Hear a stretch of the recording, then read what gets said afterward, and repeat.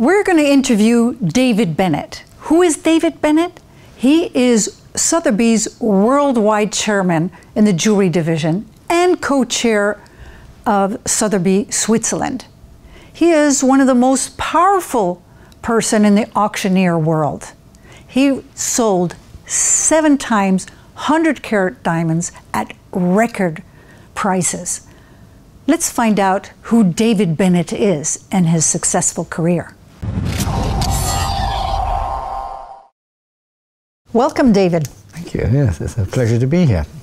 Tell us, David, how did you start your career, and now you're World Chairman of Sotheby for jewelry. So what was the lifeline of this life of yours? Well, it's an interesting question because actually it was very much by chance. I left university with a degree in philosophy, and I had this idea of making films, which I still would like to do, but I got a bit distracted along the way.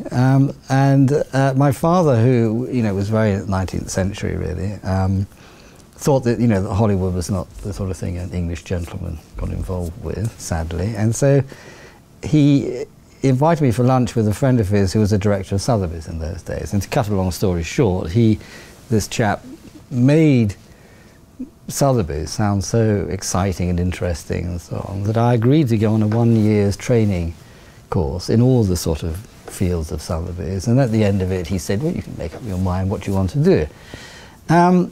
It was a great year, but unfortunately the plan changed because at the end of it we fell into the first oil crisis in 1974, and suddenly the world was in a very different place. Industries were laying people off, London was no longer, booming. It was a very different thing. And so at the end of the course, in this environment, this friend of my father's came up to me and said, look, there's a job coming up in the jewelry department.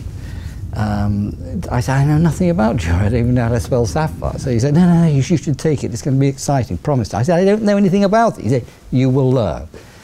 He said they have sales in Zurich in those days. There'll be some travelling. So I thought, well, I need a job. The job market was looking terrible, so I took it. And that's how it began. I then decided that if I'm going to do jewelry, I ought to learn as much as I can about it. So I went out and bought some gold and silver and a Bunsen burner and learned how to, I didn't need to know, but I wanted to know how metals work, how they interact, how do you solder, how do you set a stone, just the basics. And started learning about classical jewelry, Greek and Roman jewelry, even though I don't sell it. So well, you've had an extraordinary career, and a very successful one, as I may say. Thank you. Yes, that's very kind. Yeah. And the last 2 months, you have had the gavel in Hong Kong and had the biggest auction record for gemstones in Geneva as well. You had a new record in Geneva for a pair of earrings. So how do you stay so grounded, David? Because I see you as a very human, approachable person, and that it doesn't go to your head. That's a huge compliment. I take it as that. Thank you very much. Well, I don't know. I suppose it's simply because I don't think, when I'm selling something for 71 million, the pink diamond, a couple of months ago, I don't think of it as $71 million. To me, it's a figure, and I don't have any great interest myself in owning these things. I'm not sort of passionate about owning them. I spend my life with them, so I don't need to own them. And the wonderful thing is, like having a great collection that changes every day. And to me, the excitement of this job has always been the chase.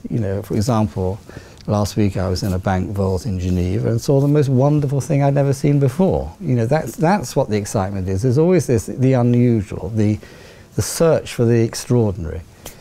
These earrings that we sold were the most extraordinary pair of pink and blue diamonds. I mean, off the scale of rare. And they sold for 57 million, which is probably something like 4 times the previous record for a pair of earrings. And that's it. It was a job well done. But it's not like 57 million. Oh my God! It is what it is. I look at it. I hope to look at it rather dispassionately and stay on the job, stay focused. And indeed, but you've sold 7 times 100 carat diamonds or gemstones. Yeah. That's extraordinary. So let us have a peek behind the curtain. How do you get the resources and the contacts for these people to give their jewelry, their precious jewelry, to you for the auction? Well, I mean, people, I mean, you know, when you successfully sell at auctions wonderful jewels or wonderful gemstones or collections, people tend to then contact you afterwards, and that's how it happens. I mean, for example, the Sunrise Ruby, which is by far the world record for a ruby so far at auction, came to me through a phone call from the owner, who literally rang up and said, after I just sold the previous world record, which was 8 million or something, and said, look, I've got a wonderful ruby. Well, of course, very often after you've sold a world record, whatever, people ring up and say, I've got something similar, you know, because they always dream that they have something the same. So I sort of thought, okay, so I flew to this particular country where it was, met the owner. And interestingly, we spoke about, for the first hour, about everything else but her gemstones. And because the relationship between each person and a piece of jewellery is one of the most intimate relationships they have with any object in their life. It's either very often given at, you know, for a wedding gift or a birth of a child or a birthday. So it's always there's something connected with it. And in this particular case, the ruby had been given to her by her husband, and she was very attached to it.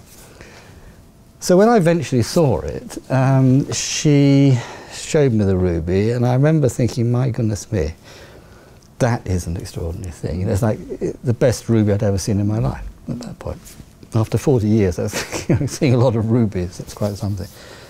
And she said to me afterwards that I took the stone and examined it for 22 minutes. Can you believe it? I didn't realise the time passed, or whatever it was. And so when we came to the point of what was it worth and so on and so on, it was basically a complete, she said, look, whatever you advise. Because I think what was more important to her was that it was going to somebody who cared about the ruby, rather than somebody who was just thinking about the money, you know. And of course it made, you know, $30 million, 4 times more than any other ruby had ever fetched, and it was worth every penny of it. It was such a powerful stone that I named it after the famous Sunrise Ruby poem by Rumi, who was a 13th, 14th century poet. To me, it was a magical, hugely important stone. Wonderful. A beautiful piece, too. So tell us about how is the internet affecting the auction houses? Massively, of course, because, I mean, when I started in London in 1974, the first auctions, I mean, it was basically the trade who were present. Very, very few private individuals would come to an auction in London. And I think nobody was bidding by phone. Phones became very common by the 80s, to so much so that nowadays you'll have 35 phones during an auction. For example, the one I took 2 weeks ago. And in recent years, the last 3 or 4 years really, internet bidding online has become a massive thing. I sold a pair of earrings I think a couple of years ago for $6 million, which is a record internet bid online. So very often now when you're taking a sale, you'll have a little screen beside you and bids will be coming up all the time from people from their homes bidding online. I mean, it's quite incredible. It's changing everything up. Thank you, David, for sharing your experience and your massive knowledge about the auction houses. Great pleasure. Thank you. Ladies and gentlemen, thanks for listening to the MKB Leadership Show. I'm your host, Katrina Burrus, and stay tuned for future episodes.